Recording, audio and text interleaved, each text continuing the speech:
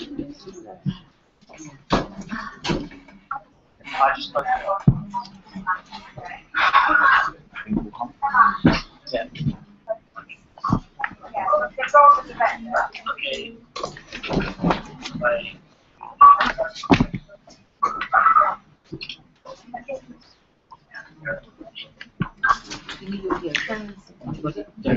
Trying to put audio. Audio? Anyone using audio? Yeah. The first, I think they might, yes. Actually, doesn't matter. I'm not. It's fine. It's just if The you do, first, yeah. so you can make sure you plug that back into there. Otherwise, it will hum. Because it's not earthquake this time. Sorry, what? This one here. Into there. Oh, Will, if no one's using it, let's just kill it. Let's just mute it. Yeah. But some people might use it. So. I see. I can sort it out. It's fine. Let's just wait for Alice and we start, yes?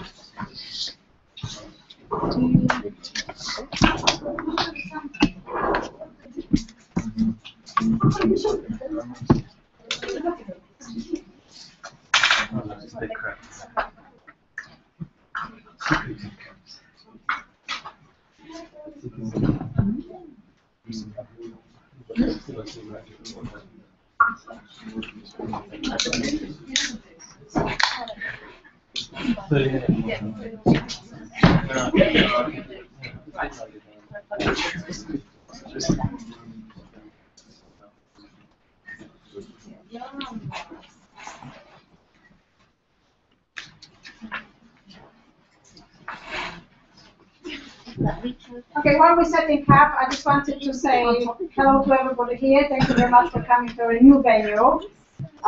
We moved from exotic Clerkenwell, mainly because we needed a little bit better Anywhere setup, there is and fine. also, we got an Anywhere from there. invitation from the wonderful FBI, for which we're very grateful. It will let us do bigger events and a little bit more hands-on workshops with time. And today is really about a couple of themes. One is the introduction of the technology that has been emerging, but we think it essentially emerged, which is 3D printing. And we have a combination of hands-on practitioners, a little bit of politics, a little bit of controversy, and a little bit of education. But really, it's just to establish where we are in London with the scene, what's in place, what we need to build, and what are the key controversies that we need to preempt before they eclipse us, as it usually happens. So on that one, we want to be anticipating and taking it head-on, as opposed to waiting for it to happen, and then we have to worry about things like copyrights and so on and so forth. So we just want to take a little bit of a proactive approach to future, with the view that anticipation denotes intelligence, so let's anticipate. And we're very lucky to have a few very interesting people coming from far away. Edinburgh, represented by Marie. Ivan came from Fabrivan in Brighton. But hopefully he will be moving Fabrivan to London, so we'll talk about this shortly. And we have Martin Stevens, who has kindly come at the last minute to talk a little bit more about the education side of it, which is growing quite fast. And we're ready, yes, Alice? Okay, how long have we got? Well, 8 minutes. 8 minutes. Someone time me. So, Okay, I I'll want to time you. apologise if I take starting an apology, but I've got to get on the train tonight to go up to Birmingham to do a slightly bigger version of this talk session tomorrow morning. So I'm going to run away. Sadly. So if you want to ask me anything, I've got 8 minutes. I'm going to quickly talk about using 3D printing. I'm right in front of it, aren't I? For consumer-facing goods. So I am the CEO of Makey Lab. We're a startup. We are basically a year and a half old in terms of when we got our first bit of money, and then we put our product live, Makey's doll line, last summer, basically as a competent demo. So really, this is what we do. We're building digital products that produce physical products. So we've got an app and a website at the moment. the exact files that are used to create the characters in the app push to 3D printers, two types. That's a little desktop MakerBot that costs about $2,000, and that's the EOS SLS machine that prints in nylon that costs about $150,000 and up, so we don't own those yet. And we end up manufacturing dolls, avatars, dolls. Each one is unique, or it was until very, very recently. I'll maybe talk about that. But the point about the reason we use 3D printing is because on each print run, we print completely individualized faces for each doll. So a kid or a collector or a parent or whatever can come along and make a doll for their child, and that doll is one of a kind. The kids will spend hours doing this.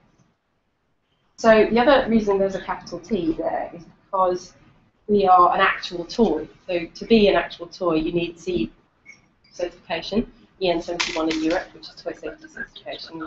Then you need it in America, and then you need it in Asia, etc. And we got that this year in February, and we got the line mark of quality from the British Toy and Hobby Association.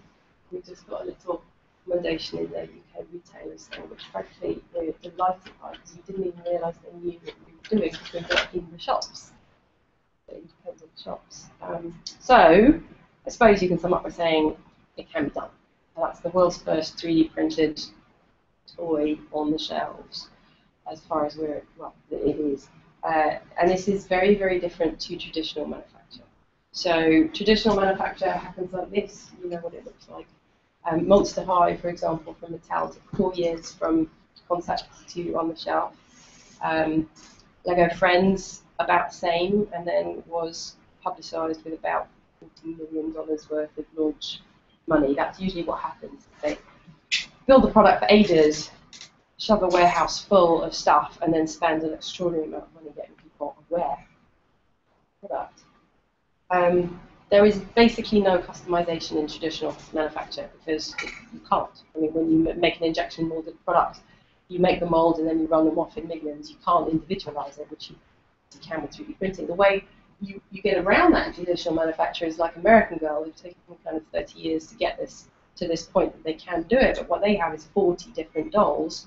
You go in, they all look basically the same, and you go in and you choose the one that looks most like you. You don't really get to choose. So if you want curly hair and brown eyes, you've got 3 to choose from. If you go online, as you know, the kind of quality levels and customization levels and personalization levels go way up. So this is live doll clothing on Etsy, the likes of which you just never see in the mainstream stuff on the shelves. Okay. So we are developing our product live and in front of people, which is brilliant and painful at exactly the same time. Never good enough. I think it was, who was it? The guy who did LinkedIn said, if you're not excruciatingly embarrassed by your product, then you've launched too late. And that definitely applies to us. But at the same time, the great thing about going live is you get immense feedback. So last summer, like I said, we had a competent demo. It would break, but it sort of worked. We could make a bone white, non-toy safe, £99 product. Early adopters turned up and started customizing and telling us, showing us what you could do with the dolls, and little people turned up. We ran through all sorts of amazing experimentation. Like going first with something is fabulous and also, again, painful because you've got no one to learn from, so you just have to figure stuff out. If you go to Shapeways and you want something printed in nylon, you can have it white. That's all there is. Colours do exist, but it tends to be post-processed with dye. And when we were doing the dye work, you could get black, jet black, or red, like warrior red. And that wasn't obviously our thing. So we discovered that you can make Caucasian by boiling the nylon in PG tips. You can make a kind of more yellowy version by doing it in onions. We tried blueberries, saffron, all sorts of weird stuff. We ended up using Dylon because we found a supplier who could produce Dylon, but we went live with light brown, medium brown, and dark brown, and as it turns out, the medium brown Dylon reacts to the nylon in some weird way to produce green. So we thought, well, that's rubbish, but let's put it up anyway and see what happens. That's the great thing about live product development, is you can see whether people love or hate green, and as it turns out, if you start an avatar with green, the conversion to a skin colour of choice and then a finished avatar is higher than if you start with a pre-prescribed colour or going white. So we've kept it really. We're building pretty much everything in London. The prints happen in London and Amsterdam. The only thing that's coming in from China is hair, synthetic hair, because the only place in the world that makes synthetic hair now is China. Literally all other places have just done that in China. I think in a couple of years we'll see more organic materials coming out, but we're slightly stuck with that. But the rest of it locally. So this year we managed to get the skin colours out into an app in about March, and then we really started to see some characters really emerging. They all kind of look the same, but they're all just very white. But when the colours turned up, they started really taking on personalities. And these are our users just kind of making their own dolls. And they're really taking them to some extremes. And again, teaching us that boots, false eyelashes make great doll eyelashes. One of our people goes down to boots once a week. Can you guys hear at the back, or do you want a mic? Can you hear me? Do you want a mic? Mods have emerged. We had a lovely lady who lives somewhere around the Brick Lane area make some reactive cat ears for her doll by stuffing the head full of Arduinos and servos. And so when she clapped her hands, the doll's ears turned to look sound. Yeah. And we had a lady who wanted rounder eyes and a pouty mouth, so she got her scalpel out and just carved it. And we looked at that and went, that's really awesome. So we're going to build that into the next iteration of the sliders. And then in July, we went live in Selfridges. So, you know, again, a great thing going from demo to Selfridges in a year flat. But we're also using it as a learning experience with both of us. Selfridges approached us and said, awesome, how does this work? We were like, don't know, let's see. So we've set up a thing where the kids can come along and have a go, and then you would buy a product. Brilliant with retail, you need something on the shelf. Our product is on demand and is only printed when somebody buys something, so very, very little waste. But in this case, we did need something to show. So what we created was the non-fair characters from our upcoming game, now female dolls where you make your own. And that's data. There's a lot that we still have to overcome, and that anybody who wants to work with this material and this system is going to have to overcome. It's still really expensive. I mean, the costs of making each individual doll are still high, mainly because of the material cost. So the powder, the nylon powder, costs about 70 euros a kilo as compared to ABS, which is more like 5. So, you know, the manufacturers are keeping that high for the moment, and we're not going to get to 20 quid, not this year, not next year. Eventually, 3 or 4 years, yes, very possible. You want me to use this? Yeah, they want it at the back. Really done. The other thing is retailers have an expectation of margins. They want 50% usually. So your product has to have that built in and the VAT outside it. So that's worth bearing in mind, and that just doesn't happen right now. But we're working on it. So that's the sort of thing I'm seeing. It's you know, this is the knowledge that collectively we're all going to figure out in the next couple of years. Brand building costs a fortune, as I mentioned, like our friends, 40 million. We obviously can't compete with that as a startup. But our plan from the beginning was that digital goods would produce physical goods. We've done it the other way around because everybody said we can't give you money until we can see that you make physical goods. So we make physical goods and then we go. We're up against a lot of hype. It's even not. We're up against a lot of hype. You will hear a lot about 3D printing. This is the Gartner hype cycle. You all familiar with this? It's amazing. It's the same shape, and what Gartner do is they plot stuff along it every year, and some stuff falls off and gets added on. So this was July 2012, and 3D printing was top of the hype cycle. July 2013, they cleverly separated consumer 3D printing, so that's printing at home on your own machine, from enterprise, which is already into the slope of enlightenment. Names are brilliant. I'm on record as saying I think it's the 1998 3D printing. I think it's world changing. I feel the same way about 3D printing as I did when I first saw the web in '96 and went, oh, this changes everything. But it's early days, right? Very few companies doing it, few machines, few suppliers. It's just like Netscape Modern Times. And when this stuff really takes off, this is a 2 to 5 year thing, is when a bunch of patents expire. Instead of 2 suppliers, there's 200. That's happened with the MakerBot style machines. There's now 500 of those. But with the powder-based and the liquid-based, we're still in the handful of machine land. For those darn materials to come down. And at that point, we will have a global distributed manufacturing network. Just like the web, it's the digital version of that. And that's not what we have right now with China and traditional manufacturing systems. Attention is gold dust. This is just a look. This is our solution to kind of how to get attention. We're making a game that we put 3D printers in. It's a little bit meta. I'm sure there are other ways, but digital goods that produce physical goods that then talk back to digital is our ultimate goal. Although again, a couple of years hence, that's my aim in it. Hopefully, thank you very much.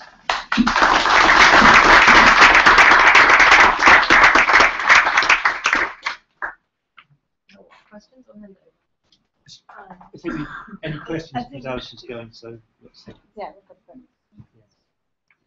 Are there any questions?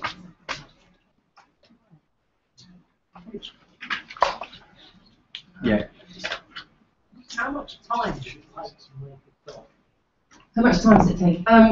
We can print 36 of them overnight, 24 hours in a small machine, and in a big machine it would be 48 hours because it's longer to cool, and it would be more like 209. So it just depends which size machine. The great thing about this is all the machines are the same, and so we can brilliantly for manufacturing. People are always like, how does it scale? That's the biggest problem when you have to bring on a new factory in China. It's like all those people don't know how it works. Machines, it's like same file, same machine. You just dial up another machine, yeah. So that is the easy bit. Any other questions? Can you just see that? So doing a broadcast. Just following on from that, the clothes seem quite complex components. Yeah. I can see the printing, the operating the clothes, obviously. And that seems very labour intensive, isn't it? It is labour intensive, but I think that's okay. So we have a fashion graduate who makes clothes, and she loves it. She absolutely loves it. Can that person make 200 clothes over? No, not single-handedly. So what happens is, as soon as you figure scale, then we find fair trade factories that would do that. Because the clothes are not the focus point, but that's traditional clothing manufacture. I mean, again, that's kind of not a non-understood problem. The thing about the clothes is what we do is, because it's not focused, all of the clothes that we make, we put the patterns online. The whole idea is that people make their own. And then one of the things we want to do in the future when the game comes out, there'll be a little thing in there where we'll be able to decorate cloth in the game, and then we will be able to print that cloth on real cloth and send out cloth kits. So that's where we start to get rid of the manufacturing labour and get kids and people to do it themselves, which is fun bit. Make it, exactly, make it. So we're not, we'd rather people took the patterns, modded them and shared them than we had to.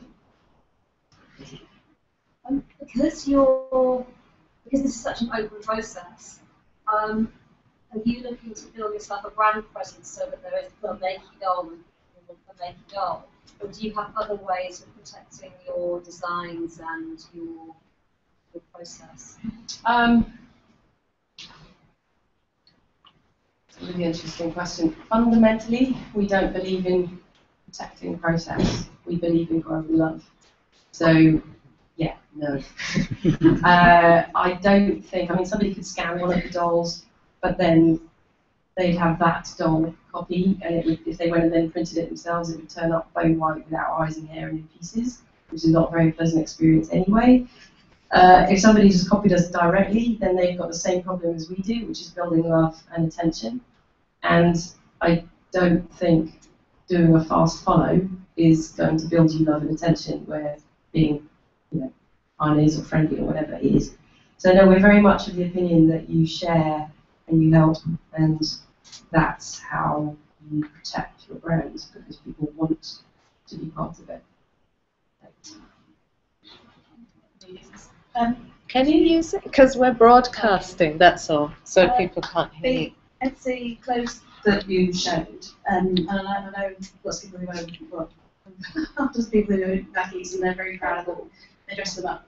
And have you considered, or will you be doing like an online community so that people can share their photos and maybe swap accessories or make accessories? We have that at the moment in a very basic format on the website in the forum, and so we have some quite a few of the users there sharing away. I mean, they're posting the experiments they do, they're posting the clothes, they're sending each other wigs that they've made. It's amazing. But it is slightly behind the system, so you have to be fairly advanced to kind of get there. And obviously, we haven't got anything that would be really good for kids at that point, because it's a forum and it's all text. So yeah, going forward, we're just about to hire somebody who's going to spend their entire time doing videos, how to use and make up experiments and stop motion videos and stuff like that and put it on YouTube. And they get, huh? Is it only kids that buy it then? No, at the moment it's about 60% adults and 40% kids. At the beginning it was more like 90-10. At the beginning it was more male, slightly 60-40 male-female, and now it's like 80-20 female-male. And at the beginning it was 10% American and the rest in the UK, and now it's 60% in the States. So it's really changing over time. Basically it's getting younger, and the more we put out, which is the intention because it's a toy. But yeah, we always want to be about kids getting their hands dirty, sharing and taking part and sharing what they do with it. So it's definitely a growth area. That's great. Yes, if you do have something, so I didn't set this up. Okay, there's a question there. One more question. Last one. Can you just give it the mic?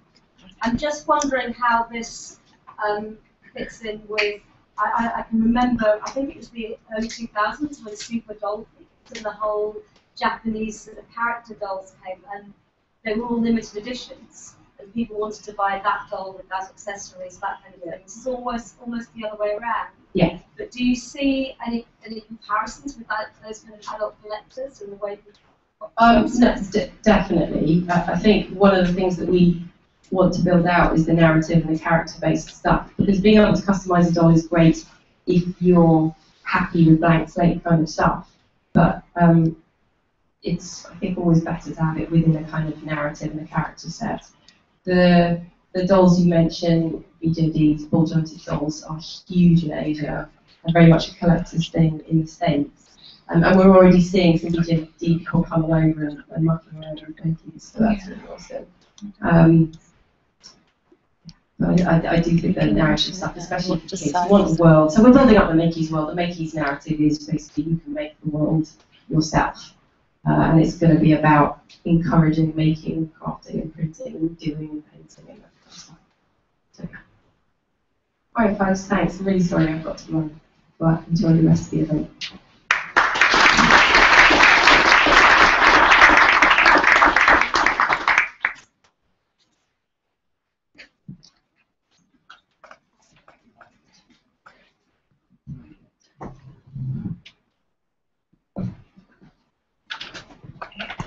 Proxy down there.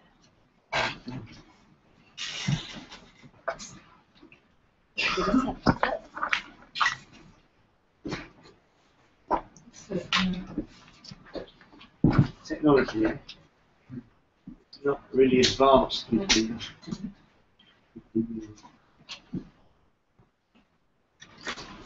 Guys, if you're tweeting, just tweet. The hashtag is Cybersalon, which is Cybersalon without the E.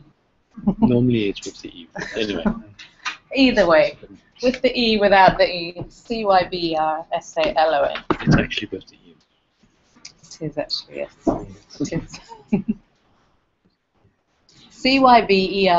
CYBERSALON. Yeah, that's how it is.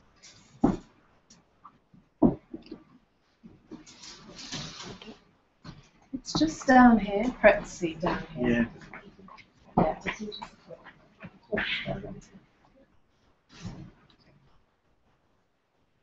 What I wanted to do was really just talk about where we might be going and how we might be going there, rather than anything really specific. I've got a little space down in Brighton, which is a sort of a embryonic maker space, and I have a 3D printer and laser cutters and the like. And we're trying to give people hands-on experience of these tools and to work out how people want to use them. I started in the art. I was a fine art student who fell into the internet a long time ago, and it's always it's nice to get back to making things with atoms. I don't know what that is. We have a slogan at my little place, which is, why don't you turn off the internet and go and make something less boring instead? Because we think there's a movement afoot. Well, there is a movement afoot to make things. And we've spent the last 20 years or so building the incredible global networks and technologies, and we're getting very used to them, taking them all for granted. And I rather like this bit that we're back to atoms. Now, so I just wanted to talk about, with reference to how the internet grew from nothing to everything over 20 years, and use that to reference the 3D printing environment, where I hear a lot of the same things that we heard at the beginning of the internet, which is it doesn't really do anything, it's a bit of a toy, it's silly, what would anyone want one for anyway, no one's got one, no one knows how this stuff works. And I wanted to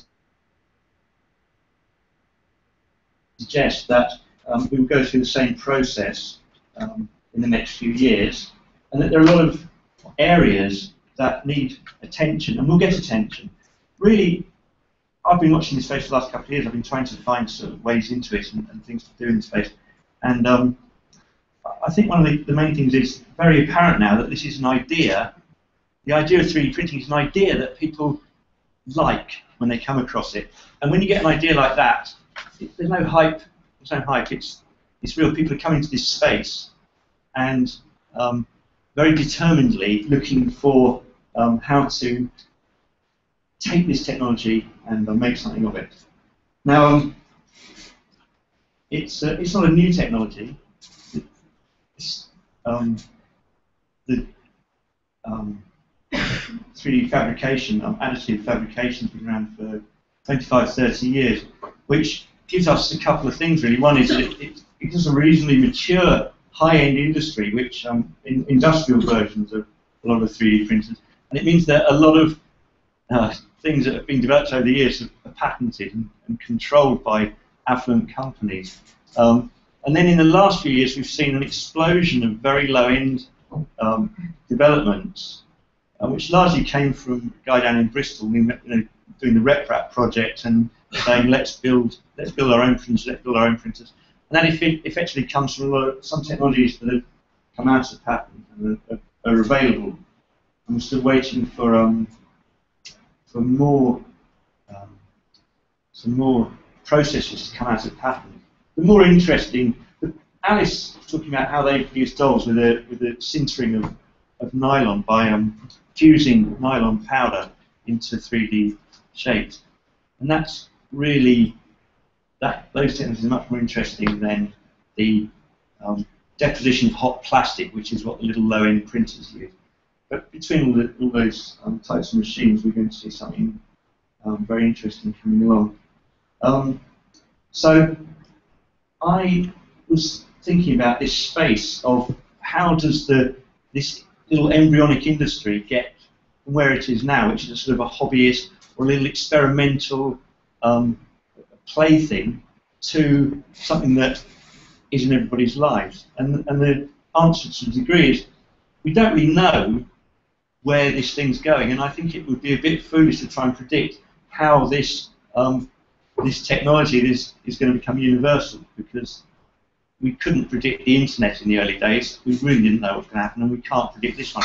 But it does have a certain momentum, and it does have a certain elegance and beauty to it, and it does have a bunch of things going on. I was asking myself earlier which industries went sort of net native first at the beginning of the internet and the beginning of the web. Which industries went over from the old ways of doing things to a completely online way of doing things, and wasn't really something we expected, but now we take for granted. In 3D printing, for example, the production of hearing aid, the piece that goes in your ear, the hearing aid industry is entirely a 3D based industry already, and in fact there's a whole industry of producing 3D printers for the hearing aid industry. So not only is the industry gone to 3D printing, but there's a step back where the printers are produced, and those sort of changes will just produce such a movement and a force of technology and people in the industry of education that we'll see coming out.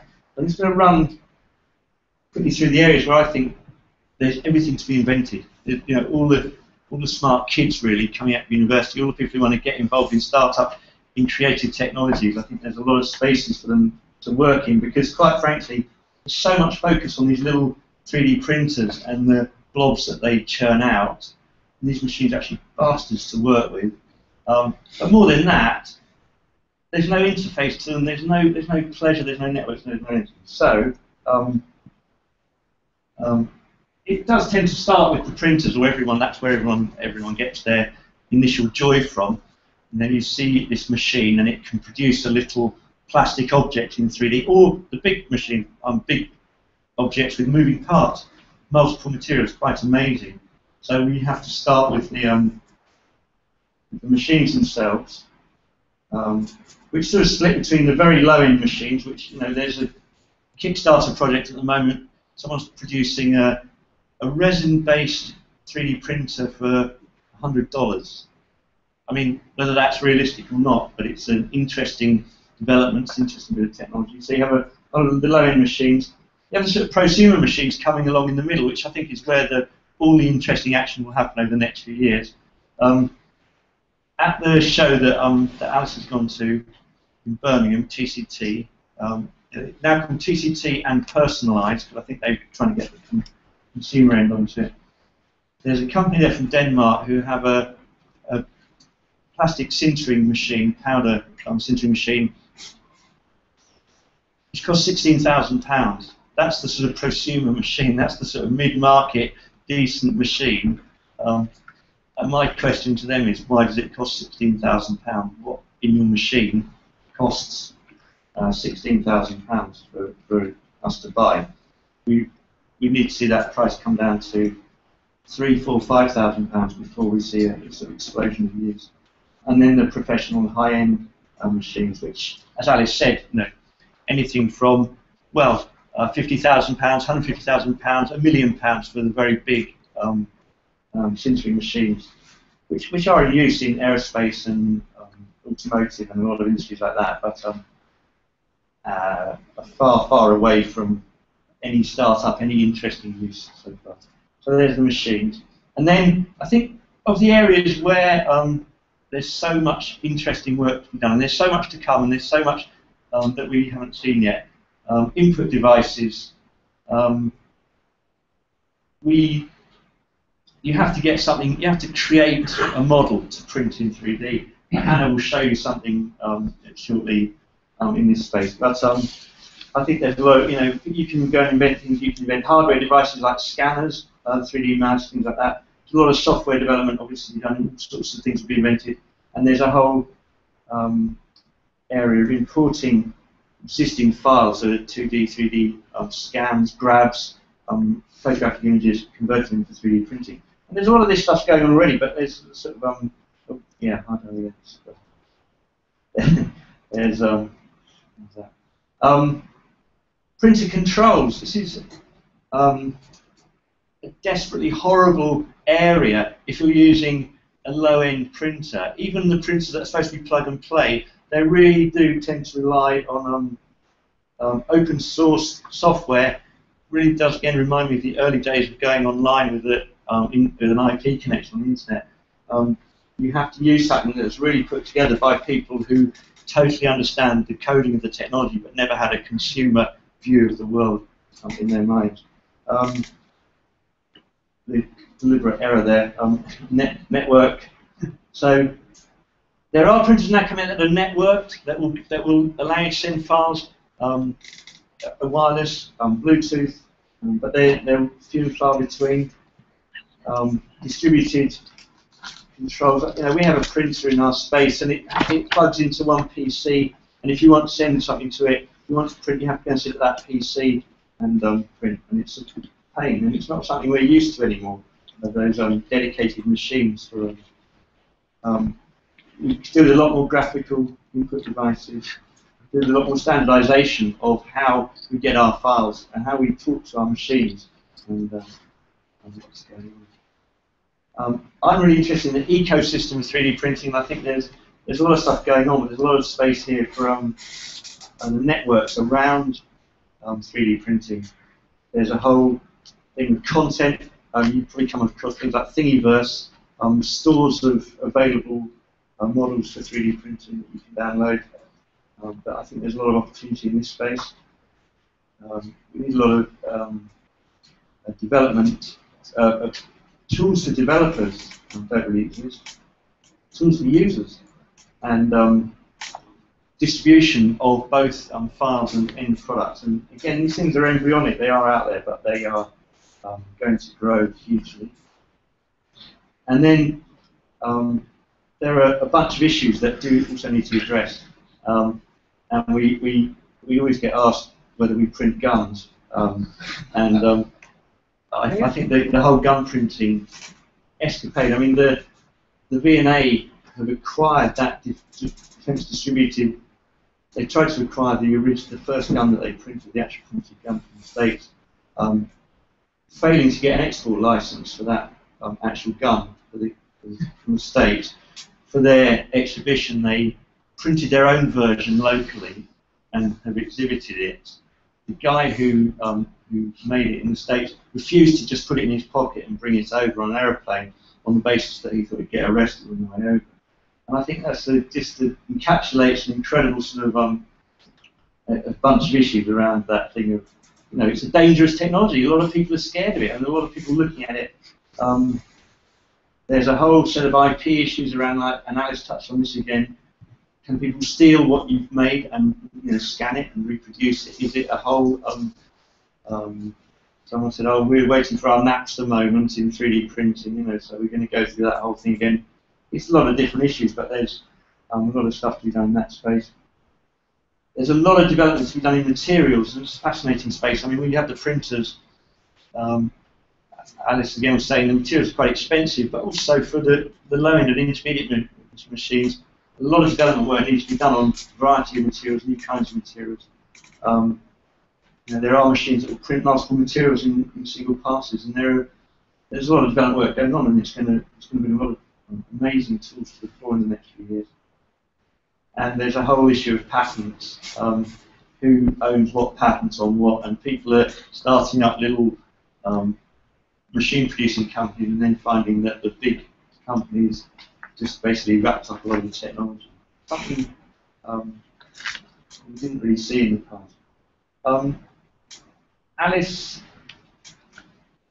said that she thought it was about 1998 in terms of 3D printing in relation to the internet. I sort of thought it was more 1994, 1995, because there's a lot of interesting things coming down the pipes, but we haven't really got started yet. Anyway, I'd like, you know, everyone to get to work and bring us the amazing tools for the next generation. And now we'll see Simon from LBDI. Thanks.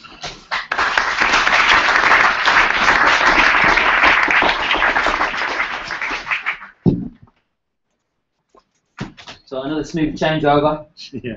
Actually, while someone's sitting up, can I just ask you how many people actually are working actively in the space at the moment, either professionally or dabbling?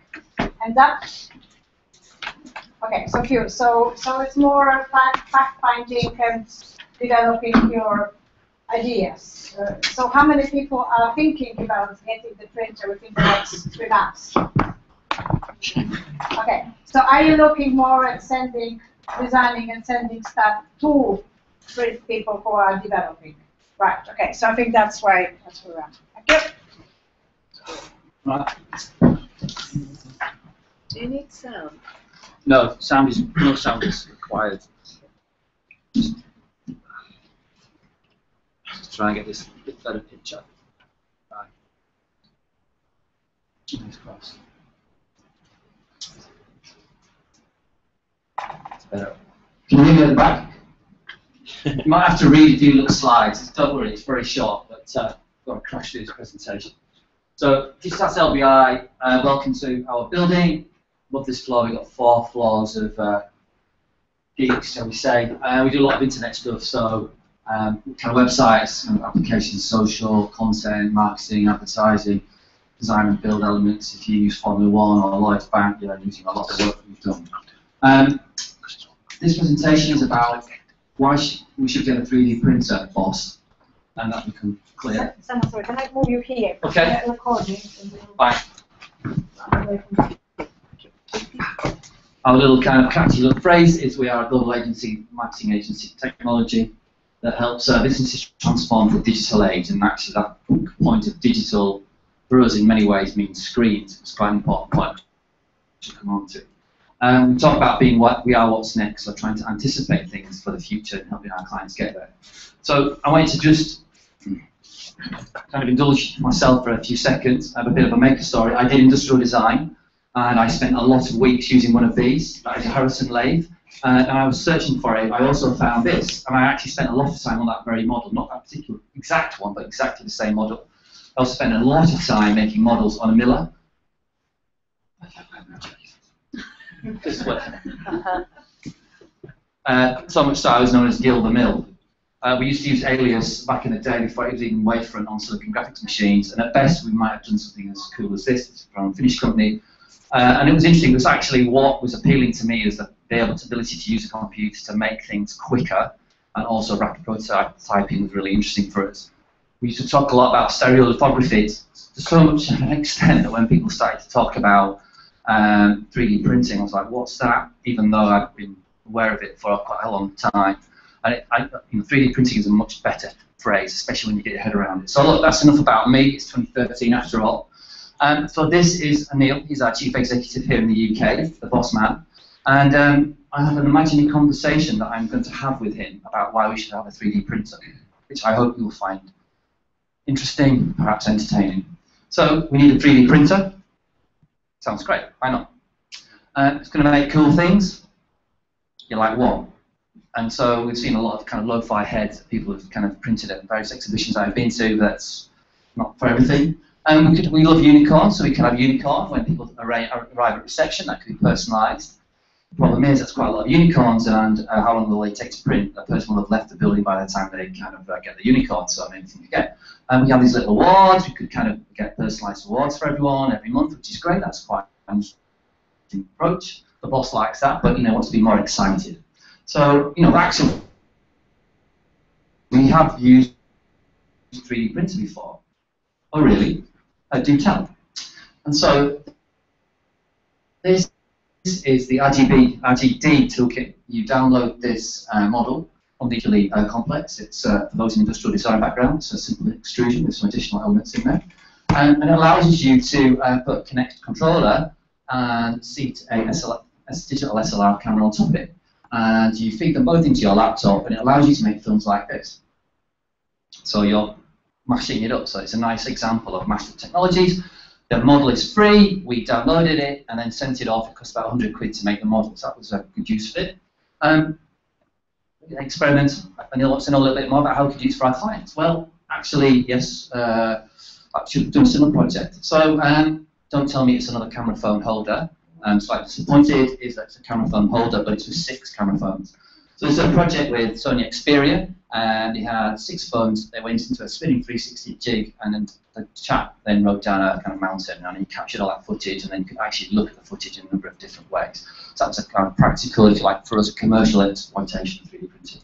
So how does he respond to that? That was good. So we could also use it for digital campaigns. VBH did this cool thing for Christmas. Obvious gag around 3D printers must not just be for Christmas.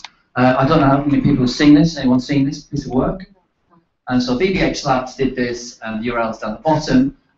They were asking people to donate, and they would pick at random certain people, and they would kind of find their property on Google Maps, on Street View. They would quickly model it, and then they would do a 3D model of it, and then they would make a little snow globe. They would send you the slow globe. It's a nice, actually, example of using 3D printing, especially in our kind of world of digital marketing, and it's a good way of joining that kind of online and offline worlds together. So I like that. ACE, I've always got my local block of flats, but actually a lot of what we do is about innovation in the service design space. So what about that? Yeah, good point. We work with Honda, so you could have maybe some personalised cars, or as one of our technologists suggested, you could print out your own model engine. But actually this nice little illustration here, the cutaways, that's what we used to do at university before 3D modelling came along. That's a great example of actually being to print some of those things, and you can start to kind of understand about how this might be used for our clients to experiment.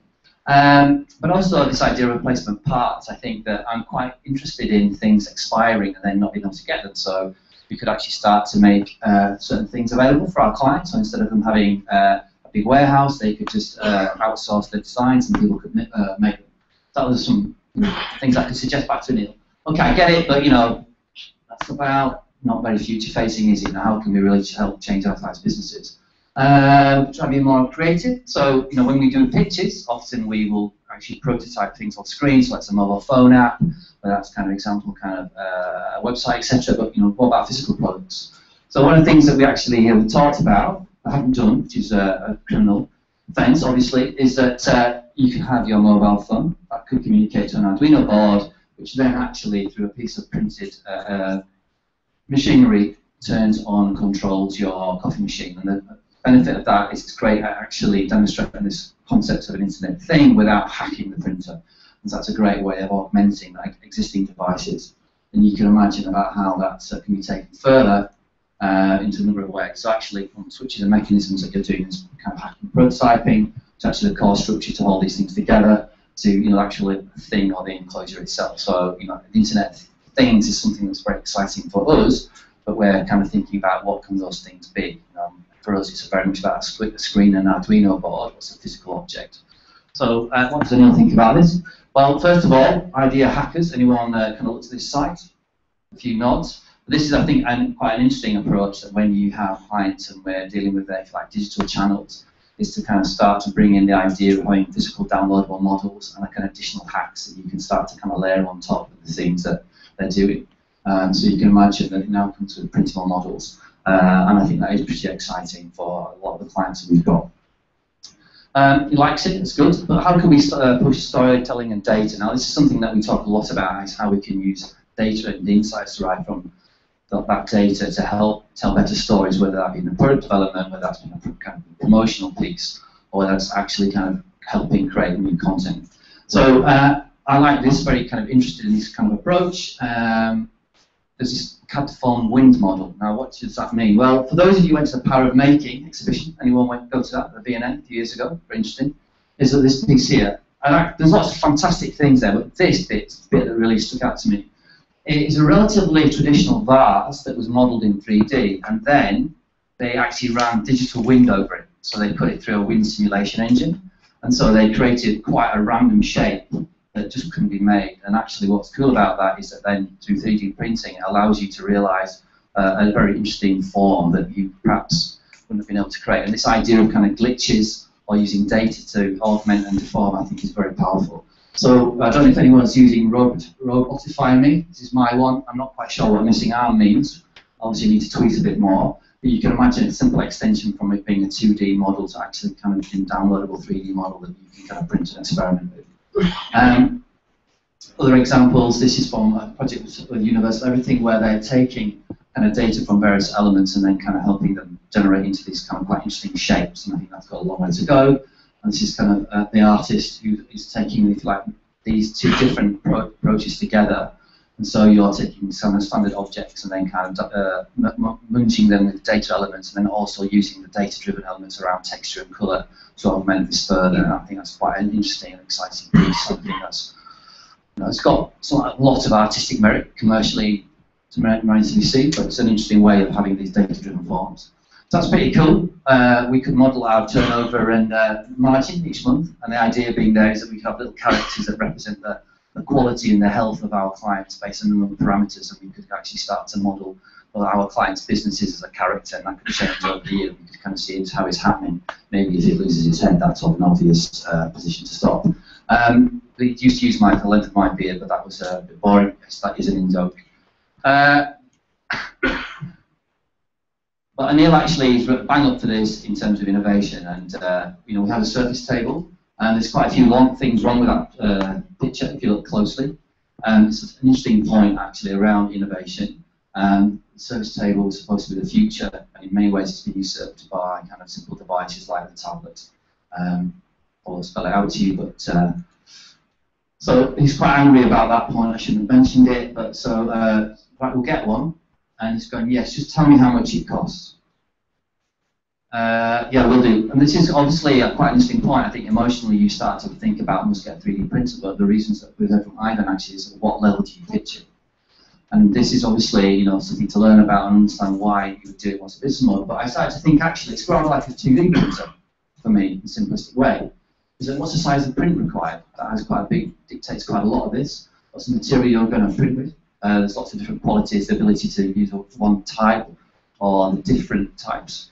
What's the finish you want and what's the speed? So actually in many ways a lot of the key attributes you would choose when a 2D printer still apply to this. I still don't know which one, but you know, maybe you can kind of give me some tips. But seriously, that was a conversation. Some observations from this process is that I never ever thought about what I could make with a lathe and a miller. I just made things. It was a tool, and new tools bring lots of new possibilities, and that's what we've heard, and I think that's very much the mindset we need to adopt. The act of making physical items is the driver here, and the justification. I think it opens up lots of fantastic possibilities, and I think that the process we went through is slightly inane, yes, but actually it's about physically and mentally kind of getting into what 3D printing means for you. And actually, if we did have a 3D printer, I'm sure it would drive off some opportunities, and we would start to think about how we could use it very much in that kind of prototyping phase. Because you know the core idea is very much about experimentation. You know, data I think implies a really interesting point about that. We saw the earlier examples of mashing up kind of digital, internet-driven data and input into the objects and then feeding that back out onto the internet. And the thing around architecture, so a lot of the noise around Zaha did, and the whole thing around parameterism, I think in this example it means that, you know, it's not just something an architect can kind of start to get excited with. Actually, I think that kind of is something that probably a lot of creatives should really start to embrace and actually kind of move forward. So that is my presentation. I think this is famous quote. The detail on Wikipedia about it was obviously not the Charles Darwin, it's a relation. And it's often misquoted, but I think the point being around 3D printers is, you know, you could kind of make it very analogous to how we've been thinking about computers. And so actually very much kind of support the idea of getting a 3D printer. I've got a few people from my creative department over there, which I know a lot of you use to get one. So hopefully you found that a slightly entertaining or interesting kind of viewpoint about why and how we're thinking about why we should have a 3D printer. If you want to tell me which one to get, or you've got a better business case, I'm very grateful to hear it. So I'm going to hand you back over to the experts. Thank you very much.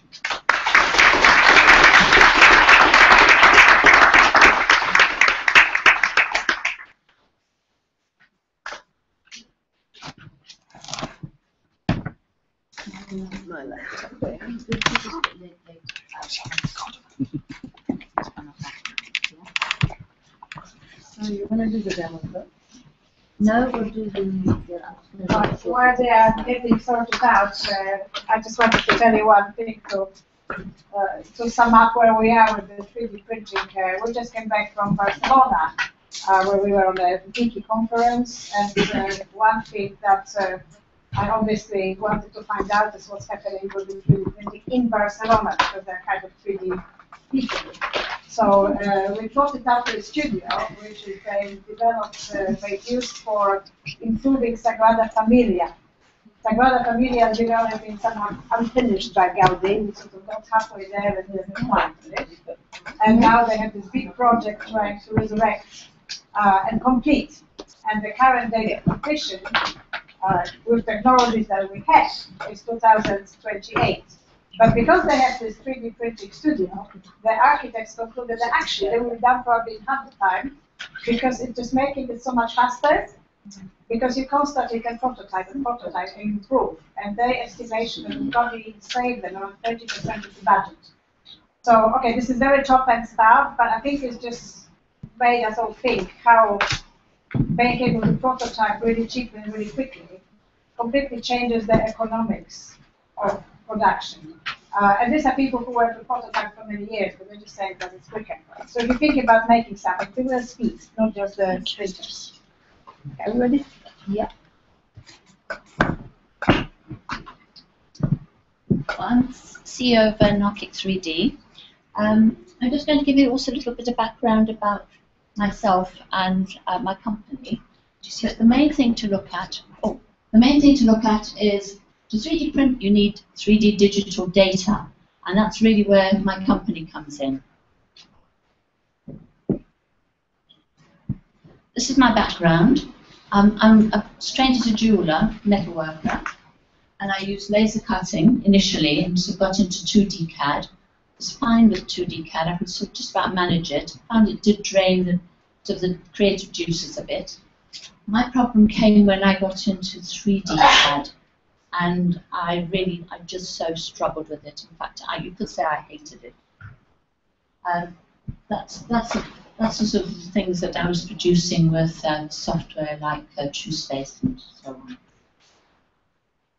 on. For you lot who maybe don't understand the concept of 3D printing, I hope there's just one or two of you.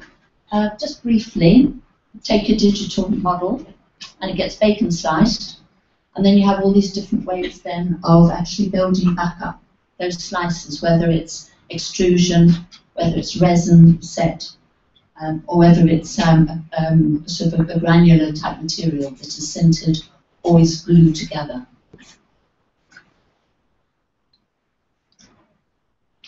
I went into becoming a research fellow to look at a better way for people like myself, designer makers, to work in 3D. And we had come across haptic technology. Haptic means touch.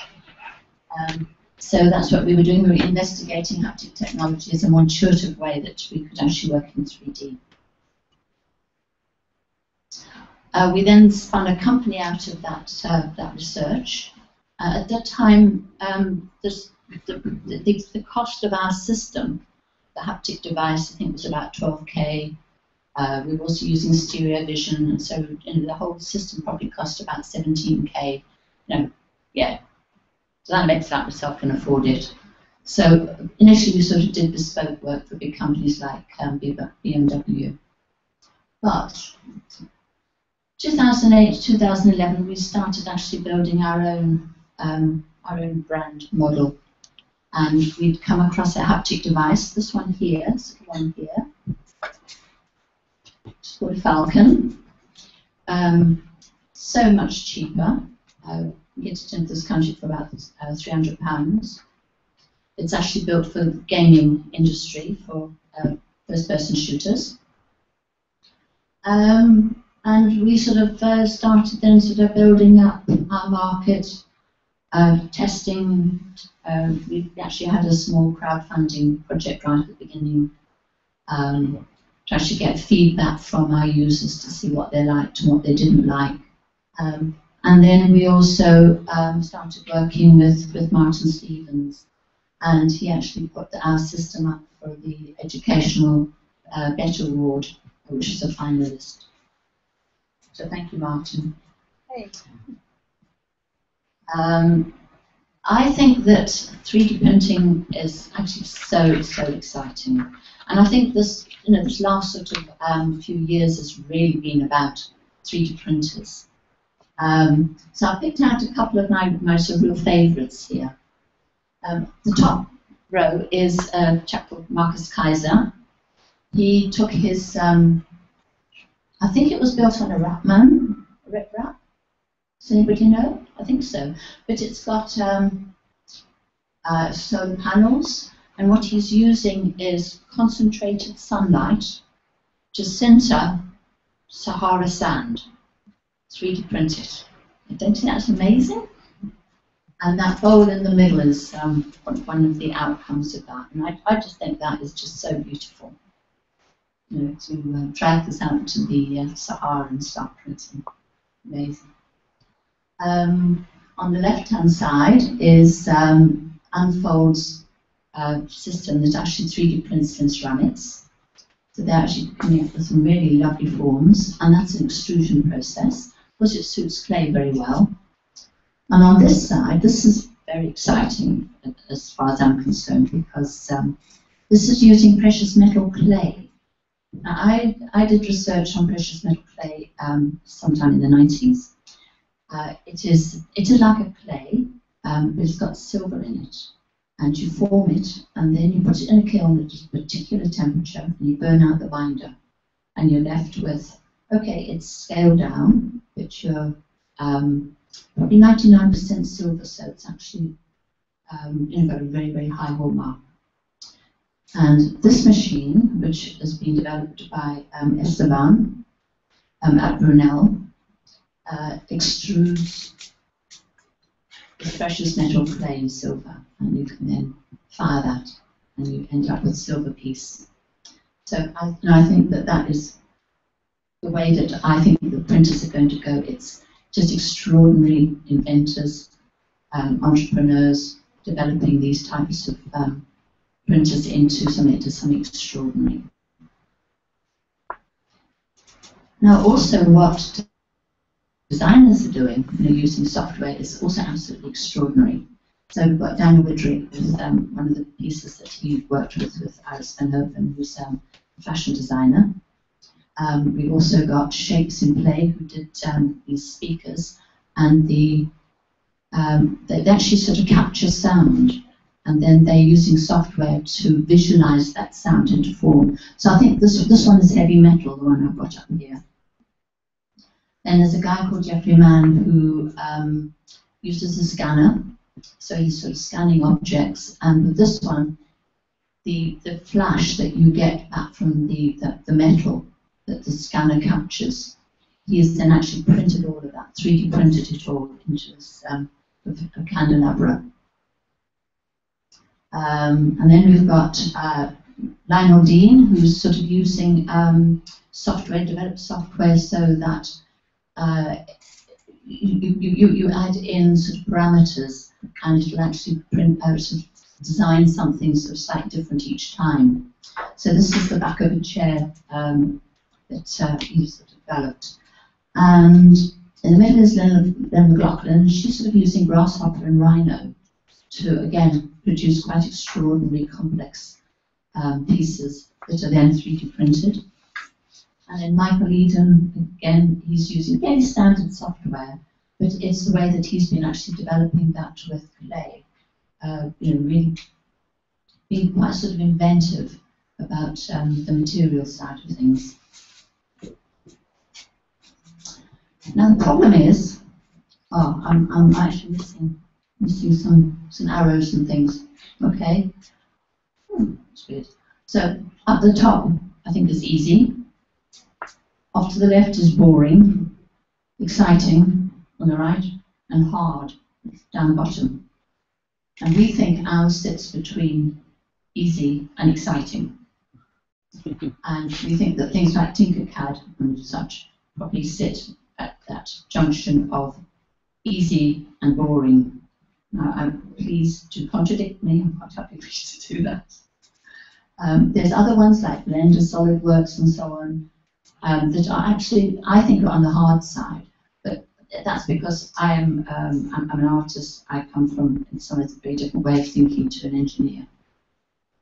So I can't cope with a lot of those 3D modeling packages. And that's why, basically, I'm running this company, because I want to produce the software that I want to use. So this is our system. I think it suits non-CAD people very well, but it can also be used by designers, to do some quick and dirty stuff as well. But it suits designer makers, creative people, people on the art side. This little gadget, the Falcon haptic device, is very robust. Going to schools. I can't go through all this, I'm sure you can read it all. But it's a very non-complex interface that we're actually looking at. So this is the menu. You basically see what gets in one pop-up menu, and that is the things that you set up first, your references. And with this haptic device, because you're actually moving it in 3 dimensions, so the arm actually sort of moves. You're not only moving it in X, Y, and Z, you're also getting force feedback. So when your cursor touches your model, you can actually feel it. And we'll get this up live in a minute when I've done. This is one of the projects that we've been running, which has got an educational side to it. We brought in one designer who had never used digital and didn't know much about 3D modelling. And we basically supported her through this project. We call it 3D Consequences, where we all do a design and then we swap. So the top line is the four of us, each doing a design, and then we've swapped and somebody else sort of produces the next row. So you can actually sort of see how dramatically it can change, or how much it can stay the same. You know, there are sort of minor sort of tweaks and changes. But it meant that somebody who was a newbie could actually get involved. In fact, hers was the most complicated. Hers is she started off with the shells, and they were all linked together. She did cause us some problems, I will admit. But we certainly are focusing on professional designer makers, and as I say, it can be used by professional designers and so on. And the bottom line is David Larkin, who's a professional Dutch jeweller, so she's now beginning to 3D print a whole range of work. And Farah van der Waller, she's a Jewel Award winner who used our software and with Rhino. And then, of course, education. Martin is going to tell you basically about how he's taken our system bundled with 3D printing and scanners actually into schools and been working with them. But we've had great fun with people coming in and having a go, trying our system. And okay, the first models you do are usually pretty ugly. But from then on, really, it's like a pencil, isn't it? The first things you do with a pencil, often the doodles are pretty ugly. So I think that's more or less the end. I'm going to do a little plug for my book, and also that we are crowdfunding, and I'd have letters and leaflets at the end there, because we do need quite a lot of support, whether it's just people tweeting or just getting the word out more. So I think we'll plug in this, and we can have a see what it's like.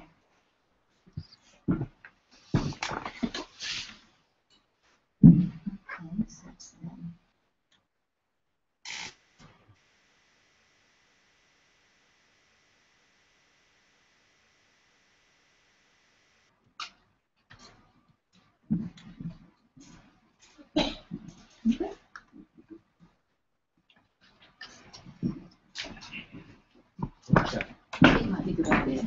It's a lot easier. But I'm going to shout because I need two hands. Thank you. Okay. So I'll hold the mic for you. I might need to. I think when it closed down, it's sorry about this. I'm going to quit. Probably. Just going to it again. Let's see it from the start. The thing that's in the background there is just what I test the Falcon with. If it's troubled a little bit, it's worth always testing something. So there's our splash screen, and here's the cursor. I think what I'll do is I'll go into. I'm just going to come out of the grid. Just switch the grid off.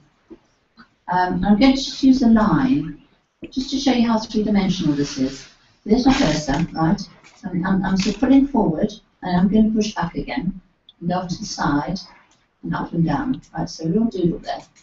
Then I'm going to rotate world. I'm going to set my rotation point. You can see I can actually bump into the lines. And I'm actually sort of touching them, I can sort of feel that vibration. So I set my rotation point, and then you can see how sort of three-dimensional that scribble is. And using this cursor, which is the mouse, I can actually rotate very easily. I can rotate that whole world round. Can you just very briefly turn the mouse sideways so they can see that you're operating in three-dimensional space? Because from the back, you can't see what you're doing.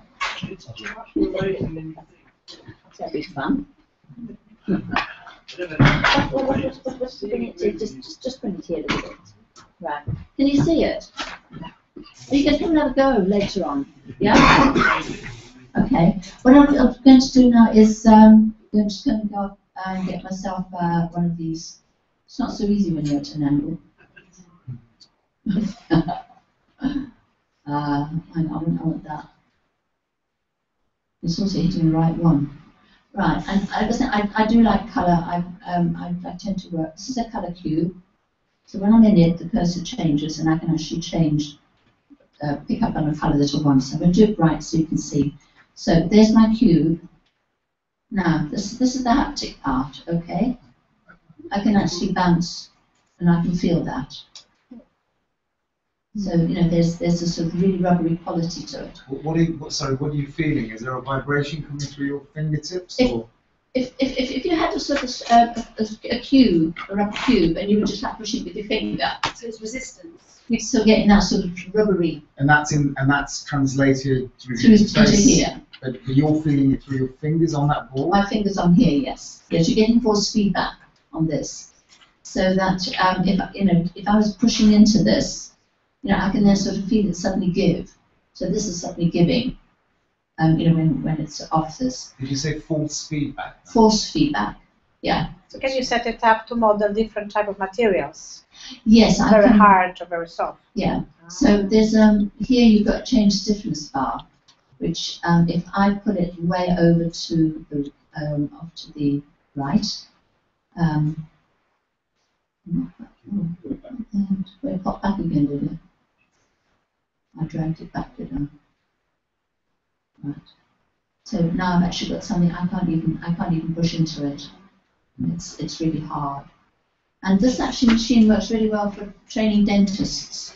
Because you can have, so if say I went for another object, so let's just pick up on that, and I produce another one. I'm going to move it. So press it and I move it, and I can actually. You see how sort of I can move it round. Now the default in this is actually serendipity, because you can actually play and see where you actually. Ooh, no, yeah, that's no, that's yeah, like that. Right, yeah, let's have a look at that. It's that sort of thing about playing and exploring. And of course, there's the undo button. Undo button's wonderful. So there, I've got, that is really sort of soft. So say if you're a dentist, that could be, your gums, and this could be your tooth. So it really is. You are getting that sort of strong force feedback. So again, sort of on the sort of the menu. So I've got scale here. Pick up on scale. So I can scale up and down just by pushing this backwards and forwards. And I am getting a readout of size. But if I press Shift and hold that down, I can actually then dynamically change that into different shapes and forms. And if I want to sort of keep it at something, I just let go. I'm just going to get another form. Because what I want to show you is move my world over to that one. If I go into deform, this is what kids like. I shan't take too long about this. This is what kids like, right? I can actually go inside that, right? I can actually that. And then if I go click, it'll then stay there. So you can then sort of start playing around with this form. And that one's still hard. This one's sort of like marshmallow. So it's very quick and easy to learn to use, because this is how we naturally work in an environment, three-dimensionally. And we're actually tapping into sort of tacit knowledge about this. So it means it's that much quicker to learn than sort of a more traditional CAD package. The other thing is that we don't need a lot of the functionality that you need in CAD. We're not having to go into mass production. We're looking at this very much as that 3D printing. So it means that people can design something and then sort of get it 3D printed quite easily. So I think I'll leave it at that and let Martin talk to you a bit more about the educational side.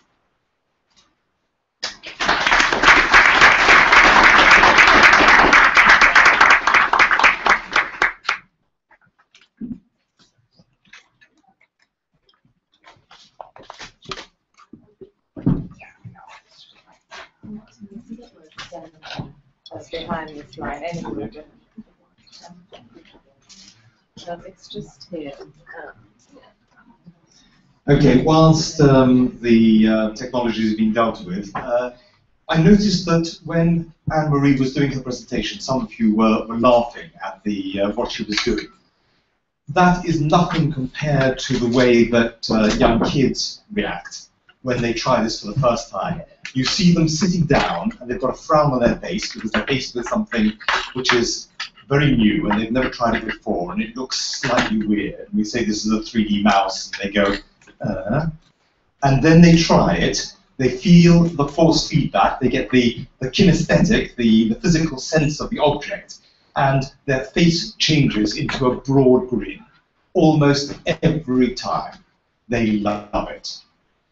So I am going to, thank you, I'm going to talk to you a bit about myself, what I do, and particularly about the relevance of 3D in the school environment.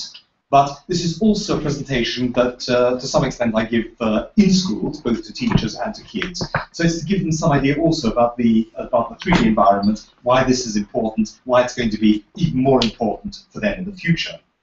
I'll give you a bit of background about myself, first of all. My background has been in engineering for the last few years, and my initial degree was in English literature, so it was obvious that I wanted to go into engineering. I stuck with it, and I now know enough engineering so that when I talk to professors and lecturers, they don't realize that I don't actually know what I'm talking about. It's very useful. I've got a day job, I've got a night job, and I've got another job that I try and fit in between. The day job is I run this company called It Is 3D, and that is not a 3D print company. We have our own 3D printer, but what we do is we bring 3D technologies into schools. We give kids the opportunity of learning how to design, how to be creative, how to be innovative, how to be entrepreneurial. And the 3D printer comes right at the end. It is the tool which allows them to turn their creative instincts into a physical model. But they get just as much excitement out of the design part as they do out of the physical model, which they then show to their friends and their family and say, look what I've made. So, as far as I'm concerned, in the education context, a 3D printer is a tool. It's a useful tool, it's an exciting tool, there's a lot of hype about it, and Michael Gove recently said that he would like to see a 3D printer in every school. He doesn't really understand what he's talking about, but as far as I'm concerned, that's a great thing to say, because it means that we're going to get more schools coming to us and saying, can we have one? And then we say, no, you can't, not unless you think about what comes before it. So that's my day job. My night job is I chair an organization which is the London and South East Region Manufacturing Alliance, or LASER for short. And we act on behalf of all manufacturers in the South East and help them to share best practice, to think about what is important, and one of the things that is important to them is skills. So at the moment we're working with them to get them engaging much more with schools and with kids so that children understand about the opportunities that exist for them in a STEM world, science, technology, engineering and maths, which most of them don't think about at all. The other job that I'm fitting in the crevices and the cracks, in 2014, starting on the 1st of March and lasting for 8 weeks, here in East London is going to be the world's greatest festival of future technology. It's called Technopop. The techno bit is fairly obvious. Pop, because it's going to be a pop-up exhibition. And it is going to pop up between Westfield in Stratford and the Olympic Park, and it's going to coincide with the reopening of the Queen Elizabeth II Park around the Olympic Stadium, which was closed for the major part since the Olympics. It's going to last 8 weeks. The plan is to get 400,000 kids, teachers and parents and anybody else who's interested in and finding out about what the future is going to be like in terms of technology. Because of our involvement with 3D design and 3D printing, we've been asked to curate the 3D zone, and that is proving really exciting. I'll just tell you about one aspect of it that I'm trying to set up at the moment. I want there to be, during week 2, and week 2 is especially around girls and getting more girls interested in technology, we want to have a 3D printed fashion catwalk. I'm going to try and get Condé Nast or Vogue to help us to set this up. I want to have some of their high rollers sitting in the audience. I want to have kids and anybody else who's interested seeing this, and it's going to be 3D printed clothes. It's going to be intelligent fabrics, so clothes with electronics embedded, and if I can find some really funky new textiles or fabrics, I'm going to include those as well. So that's just one idea of what is going to happen there. There are going to be opportunities for speakers. We've got a 250 person auditorium. There are going to be little pods for classroom activities so that companies or individuals can take a class of kids for half an hour or a whole day. And what we want is the kids to be doing things, making things, designing things, and coming out with something, which is perhaps where 3D printing comes in. So we want it to be really exciting and really something really inspirational for them. If you want any further information about it, I'll give that information to Eva and she'll circulate it, and then if you want to perhaps partake, if you want to teach, if you want to do some continuous professional development for teachers, if you want to speak, if you want to exhibit, if you want to do anything else, come and talk to me because we'd love to have you there. Right, so coming back to the core of what I'm doing. So in schools, the benefits of 3D technologies are all around creation, about innovation, and about entrepreneurship.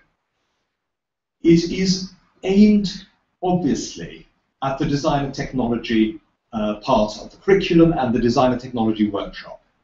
If it sits there and does nothing else, I would be really, really pissed off. This is a whole school activity. Anne-Marie talked about why she developed her Anarchic 3D package. And it's because she did not get on with 3D CAD, computer-aided design, and nor do kids.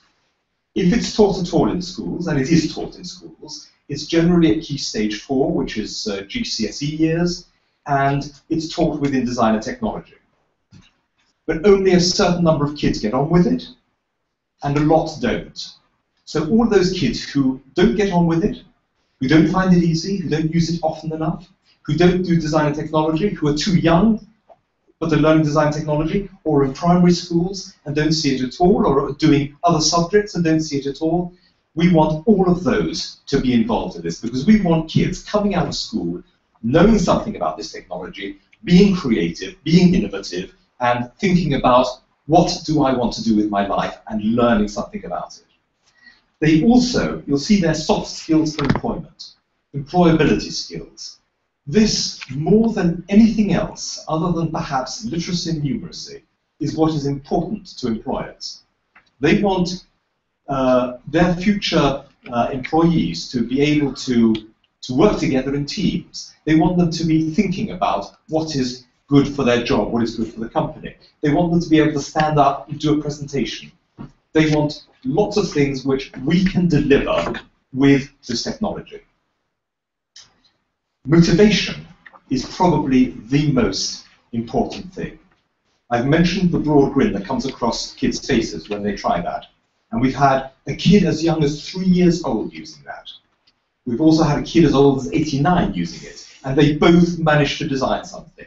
And we've had a few people in the ages in between. It's about motivation. Kids get really excited. And that's what's important. That's what drives this. So it teaches creative skills. It also teaches technical and engineering skills. I've used the words STEM there, but actually I far prefer STEAM.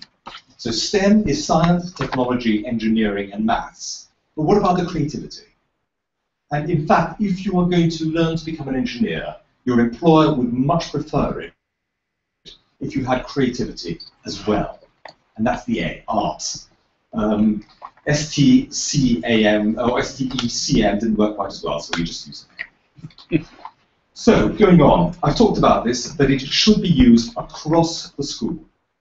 Now, design and technology, obviously, art and design, again, obviously, particularly if you're using creative software like Anne-Marie's. But pupils learn much better if they have physical objects with which to learn. So if you're learning the sciences, you could create models of the solar system, of an atom. If you're doing geography, you can have a terrain map. If you're doing Latin, you could have a Roman coin printed, you could have a Roman shield, whatever. Having these objects, having these artifacts, makes learning much more interesting and reinforces the learning progress and process for kids.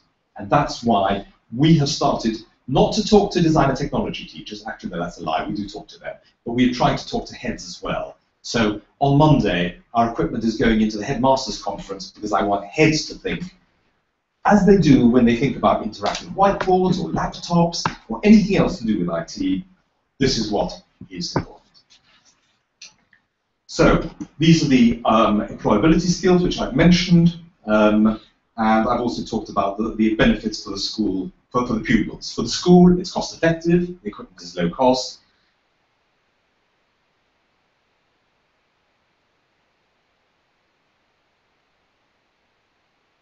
For themselves, so they learn by doing, and not by seeing somebody else do something with a large machine. Now, why is it important in a more global sense? Well, I'm one of those who believe that 3D is going to be a very important part of our future. So, let's just quickly go through that. House building, that's already happening at the moment. There are some companies experimenting with and trying to build houses using very large 3D printers. We've already seen a bit about fashion, and if you come to Technopop, you'll see that on the catwalk. Shoes, another part of fashion. Music, there are many people using this for creating musical instruments. I've lost some of the slides there, so I'll just talk very briefly through some of the others. One of the areas which I think is going to be the most exciting is in the medical field.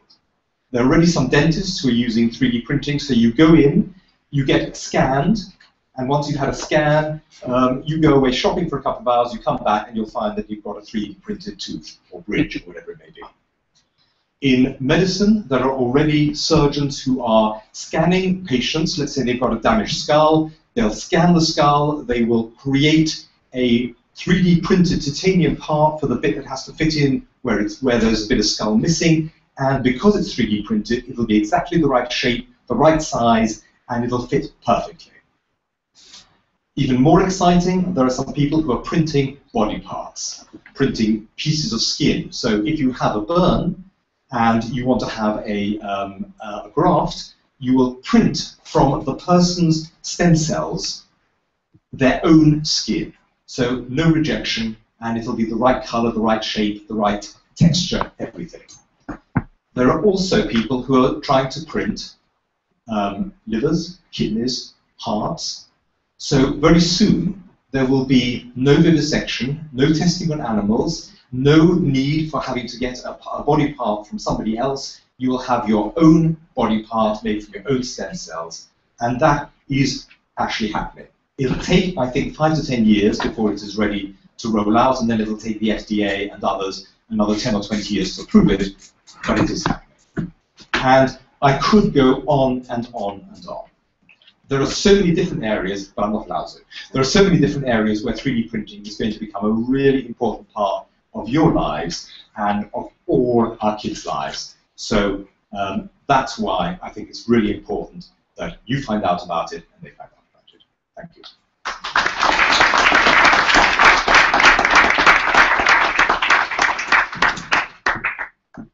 Guys, we wrap up. We just have 3 questions, apparently. So, anybody want to ask anything? Yes. Can I give you this so we can hear it? Is this on? Thank you. I do have a concern that although it's fantastic that there are so many tools that are democratizing digital design and making the sort of from creativity to object an easier journey, but I do wonder sometimes that if people haven't used traditional materials first, that somehow they're missing out. And I think there's a danger that we get so obsessed with the digital that we forget about traditional craft techniques and skills. Because I found as a designer that the things that I wanted to make in 3D have come from that. And I'm just wondering whether there's something that we're in danger of losing. Totally agree with you. Being a jeweler, I noticed how important it is to have those the skills to actually understand materials and processes. And I don't think that it should be separated.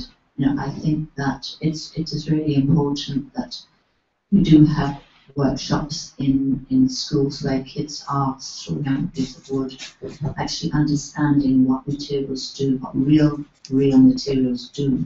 Because if you're then going to work digitally, you actually need to understand, you know, what gravity is, you know, what the constraints are within real materials. Because I think that's really how you design well, is when you have that sort of knowledge, that tacit knowledge of materials and processes.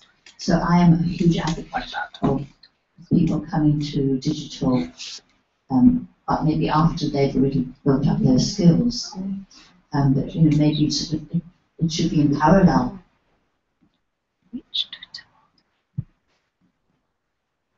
Thanks. Any other questions? Okay. Oh. Okay, we go there and then there. I'm just following up from that question. I mean, there's a great discourse on this at the moment, sort of starting with, I think, with Richard Sennett's book, The Craftsman, that really highlights the fact that making is thinking, and thinking is making, and those two things are intractable. And so learning about the material world in which we live and its resistances and its limits is fundamental to understanding any design and making process. The question I wanted to ask, though, which was touched upon a little bit by Eva earlier when she talked about the economics of production, is it's an open question because I'm new to this conversation, but is there a conversation within the 3D printing world about the labour implications of a world that is produced through machines rather than through the hands of human production, which is global phenomenon, obviously a global market. There's, half the world is employed in the physical making of things. What are the labour implications of the world being made by machines? It sounds a bit like a Luddite question, an industrial revolution question. If the world is going to be as dramatically changed by 3D technology as the internet has affected our culture and social relations, is the same going to happen for 3D? Well, I mean, my quick response is that we already make things with machines and have done for a long time. I would suggest that things change, but they also stay very much the same. So I'm not convinced that there will be major changes at the roots. I think you raise a really interesting point because actually I think that you talk about 3D printing, there's a lot of conversation around just about technology in general, and actually that if anyone's read that Jared Lanier book about the world that you envisage, and actually the classic situation, a really good way to think about it, if Google builds driverless vans, what do the guys who drive vans do? And actually has major impacts on the middle class, and if you don't have a middle class, you don't actually have an economy, and you don't have an economy as we know it. So people are, perhaps blaming the internet on this, and so for me, it kind of actually touches on something like capitalism. So that's not a conversation I want to have right now. And actually, I think that the background to this, it's a very good question. Actually, the background to this is, technology is having an impact on our society in a way that we didn't perhaps envisage. And me and Ivan started web agencies in the early 90s, and we didn't think about it like that at all. and it was all about a kind of better future, and we would talk about democracy, etc., etc. I think that we have to, with 3D printing, actually try and think about what it kind of gives back to us, and actually I think if it can be more around being self-sufficient, cut down on the environmental impact, which I think is really important, but also understand about how things fit in a kind of wider ecosystem.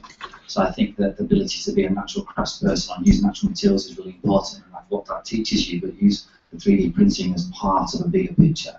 But it does face an interesting challenge for us in our society about how things need to change.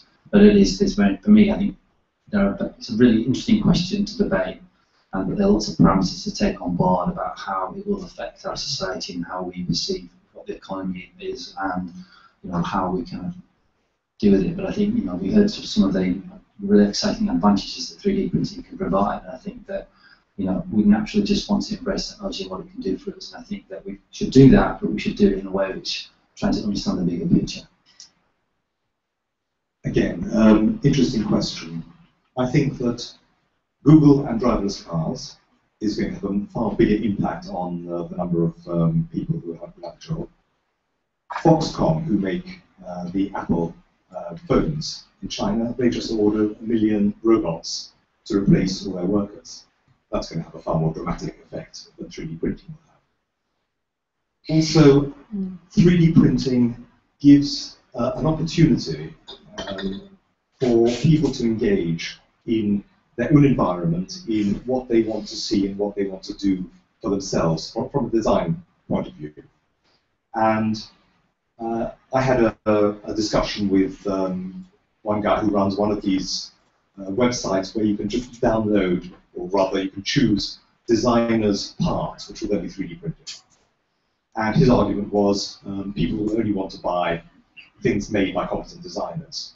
My take on this is that people will want to get involved in designing, and that even if they don't make things which are very nice, they're theirs. And I think we've got the maker movement as an example of the move away from the 20th century of mass production and one size fits all. We're now coming to a stage where one size no longer needs to fit all. You can actually choose what you want to do and what you want to have. And we see this particularly now with kids, because they're our demographic, who want to start to make their own toys, who say, well, I'd like such and such in my room, or I'd like to give a present to my friend which looks like this, and I want it to be my design, I don't want it to be somebody else's. And I think that's very healthy. And so maybe more and more people can get involved in the world, whether they do it as a hobby, whether they do it as a profession. It doesn't really matter from this point of view, but people can get involved in making the world to suit them, rather than have to accept what other people choose for. Okay, we have one quick. Have you got a question here? Yeah, we can keep it quick. No, bless. Oh, sorry. It's okay. We can take some more, it's okay. Okay, we can keep going. Apparently, I have the authority. Okay, just a quick one, more on the education side. You mentioned you're obviously trying to get schools involved, and forgiving the sort of design package it also looks rather utilitarian. And are you exploring going down sort of an educational version of that software? I mean, say if you're going to a primary school, you probably want to restrict it so it's not going to make things that they're going to choke on, or equally if you're going to a secondary school that's like mine, you probably want something so they can design shanks to stab each other with. But, is that a road you're going down, or are you just using the one size fits all the design? In terms of design, one size doesn't fit all, obviously, and we're looking at lots of different versions. So one thing that we're working on is that I've mentioned, and Anne-Marie's mentioned, 3D CAD is hard. But we are working with a design technology, an ex-design technology teacher, who is producing some excellent curriculum material to make it a lot easier for a wider range of pupils to engage. So that helps to broaden that. It doesn't cover everything, but it helps. Another thing that we're working on is that a lot of young children, particularly, love Minecraft. And so we're working with somebody who is taking virtual models out of Minecraft, which the kids are designing for themselves, and being able to turn them into 3D printed models. So really, anything which helps children to get involved in this is grist to the mill. And I don't care what it is, as long as it works for them, then they find it exciting and fun. Vessel, you It's okay. I have somebody else. It's okay. last question. Okay, last question. You can ask it. Oh, sorry. No, it's cool. But she asked one before. Go on. No, it's okay. Go on. I just want to ask, and it's related to some of the other questions about society. Is has any of you thought of what is the effects that it will have on the political economy and the economies of scale on institutions? Because it seems like it's quite profound that it could have. I know it's way off and it's hard to predict, but has anybody thought Well, about I mean, my first response is I'm hoping that Ava will now plan a Cybersalon on the political implications, and it is a very big subject, and there's a lot of stuff swirling around. You're the last question. I think it's just very difficult to predict how something like 3D printing is actually going to affect the whole political, economic sort of side of things. You can think that you can predict, but you just don't know what fabrics are going to come up with. That can turn things on their heads. Just like what's happened with the internet. We would have just so much e-commerce now. Just how much people bought into that. So yes, I think it's something we have to sort of be aware of, keep our eyes on, because yes, things can go sort of skewed, about meeting sweetie guns or whatever. But I think that people are going to turn any technology to their own ends, and just as on the on the creator side with designer makers, we've got people producing most incredible pieces. And likewise, you're going to have morons who are creating obnoxious things too.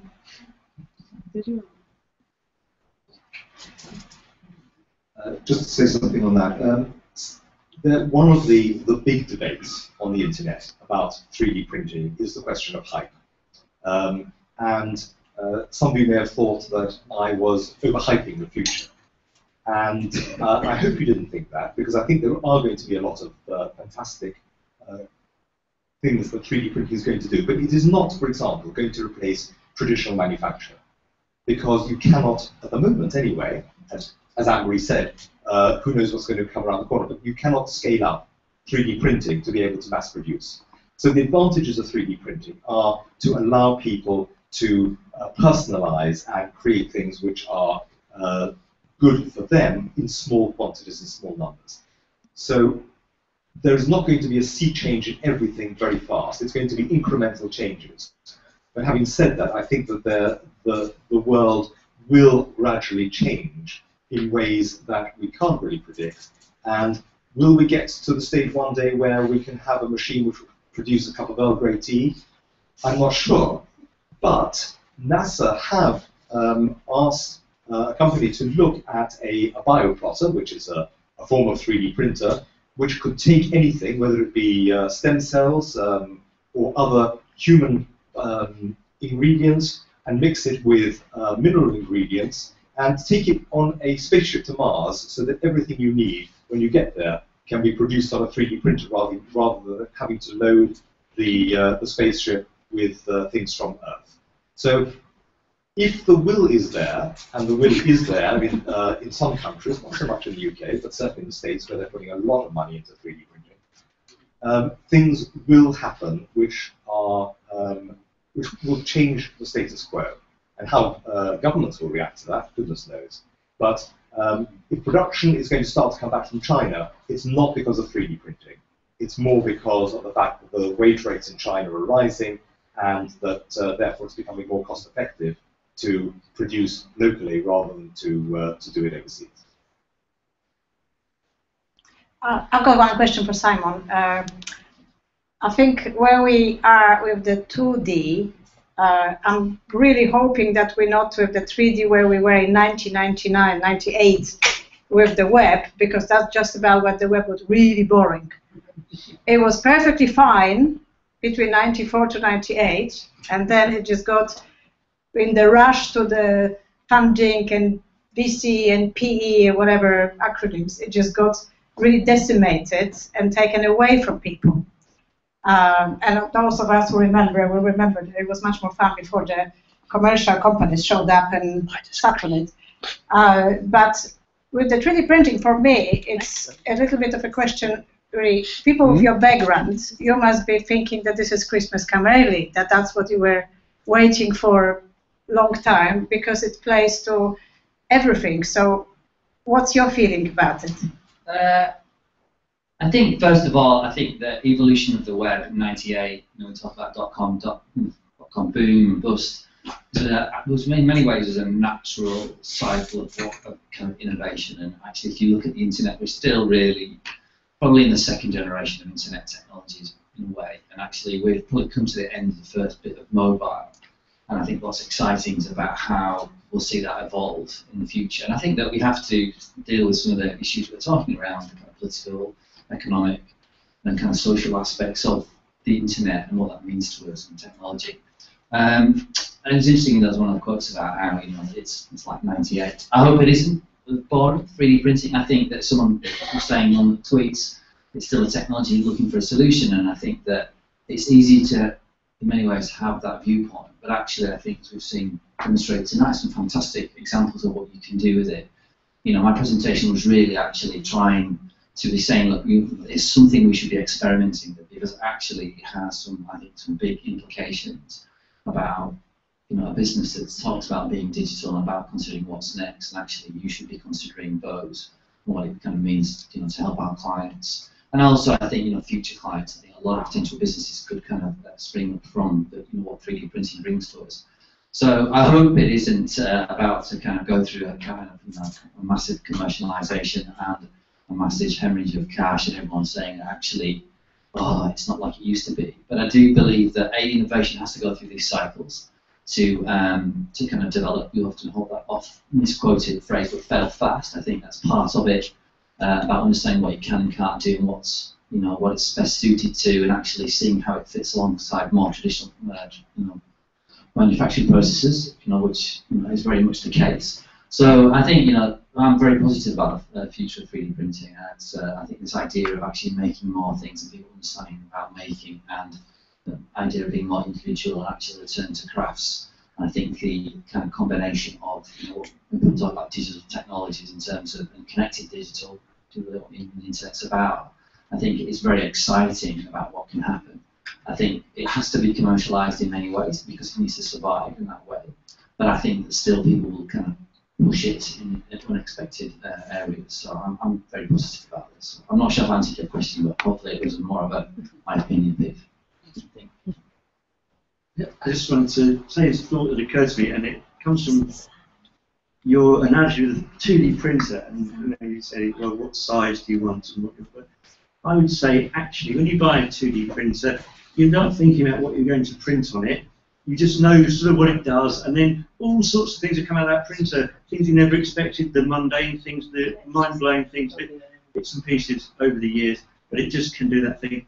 And I think the main thing about 3D printing is you just have to get stuck in and start printing stuff. And it comes to my other main point, really, which is that these technologies, and like with the internet, it's not the thing, it's not what the internet could do, it was the effect it had on our thinking, that it freed us to see the world in a different way with a whole load of possibilities. So suddenly, kabang, everything changed. With 3D printing, once you engage with it, and I said what I was trying to say earlier, as soon as people even hear that it exists and it's real, they suddenly engage with this idea, and it's unstoppable. And really, you should just buy a little 3D printer, a little Ultimaker, a few £100, and just start printing stuff. And you don't know what's going to come out of that machine, but weird stuff will come out of it, and it'll just change you. It just absolutely does. The moment you start printing something, a little thrill goes through, and you think, oh my God. Like, my genesis story of the internet always for me is when I first got a response from more than one person through a green phosphor screen in a science lab at Goldsmiths on an emailing list, when people replied to my desperate plaintive email. And I just looked at the screen and I thought, oh my God, there's a place in there, there are people in there, I can do stuff in there. It changed everything in one split second. It was a transformative moment. And it's like that with 3D printing. The moment you've created something in the screen, and then look, it starts appearing in front of you. Oh my God. Where can I go with this? It's really happening. It's just amazing. So I'd say just dig in and go for it. It's pretty mind-blowing.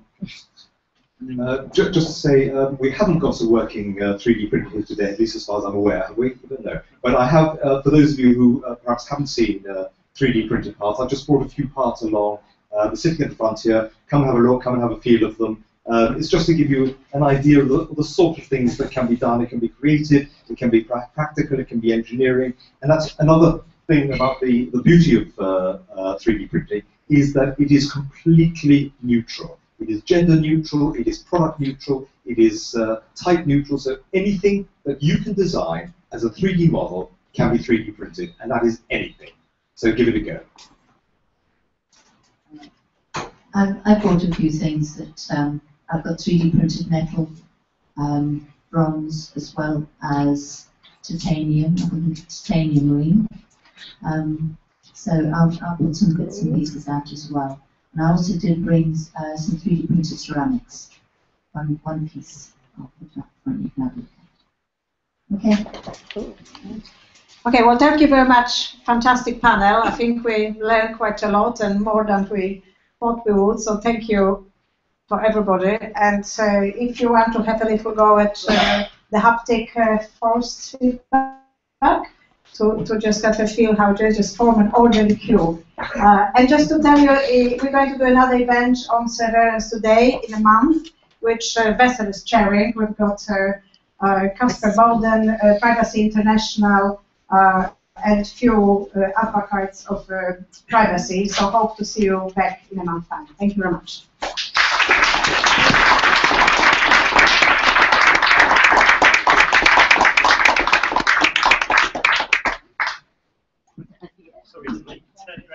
Me, I didn't know you were industrial designer. Oh my God, that's amazing. I had the internet happen and it's right. I regretted it ever since. How did you get to the Twitter? That must have been quite painful.